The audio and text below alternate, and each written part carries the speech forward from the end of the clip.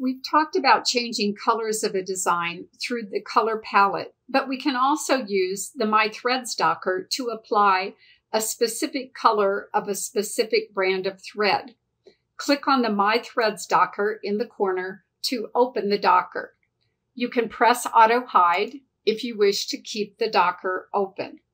Remember, Auto Hide is the thumbtack in the title bar. The first icon in the My Thread docker is your My Thread charts. And when you click on this, it opens up a dialog box and you can choose your favorite brands of thread to work with. Isocord is the default chart used by the software. Anything on the right side of this dialog box will be displayed in the My Threads docker. To send all the thread charts to the docker, you would simply click on the double right arrow and all the thread brands will go to the right and they will all be displayed in your My Threads. If you only want specific charts sent over, and I'll send these all back by clicking on the double arrow and they'll all go back. If I want, say, Isocord plus Aurifil, I can hold down the Control key and let's also say choose Wonderfill. And I can send all these to the right side by clicking on the single arrow and the charts that I have selected will now be visible. The Manage will take you to a Manage Thread Charts dialog box, and we'll cover that in a later video. You just simply click OK to close the dialog box. Now, the next icon over is Show Thread Details, and when I click on that, it will list the code numbers, the name, as well as the chart, and I can sort by any one of these. The blank area that you see allows you to search for a specific name or code of thread. So I can click inside this box and type in, say, the word lipstick, and it will bring up the color of, in this case, it's an Isocord thread. If I want to change something in the design to this color, I can hold down the Alt key and click on the object that I want to change, and then I'll just double click on that color and it will assign that particular color of thread to that object.